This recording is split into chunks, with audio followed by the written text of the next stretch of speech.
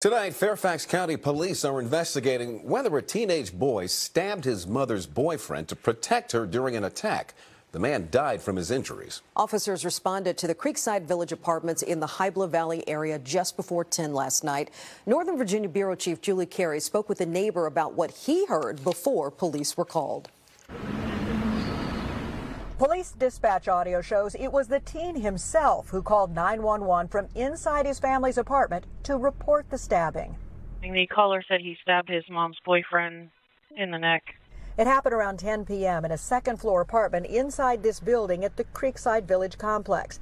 Stephen Proctor was in the neighboring apartment. He says a mother and her 5 kids have lived next door for years, that the woman's boyfriend comes to visit on weekends.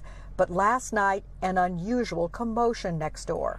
I heard a bunch of fussing, a lot of rumbling, because this 3-bedroom. Their back bedroom is close to our closet. The little girl said, "Stop choking my mama." And that's when it got quiet. That's when the cops showed up.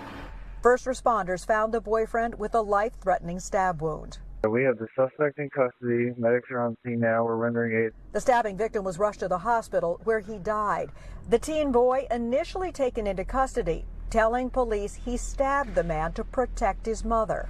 Stephen Proctor says it fits with what he's observed.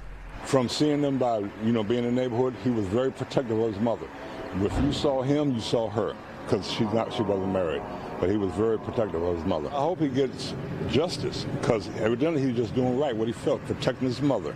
Another neighbor who didn't want to go on camera described the teenage boy as very friendly. She said he always opened the door for her and sometimes even carried groceries up to her third-floor apartment. Police say after questioning, the teen was released to the custody of his mother. They confirmed detectives are looking into the possibility that this is a case of justifiable homicide.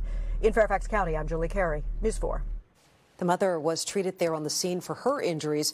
The man who was killed has been identified as Marcus Roberson from the District of Columbia.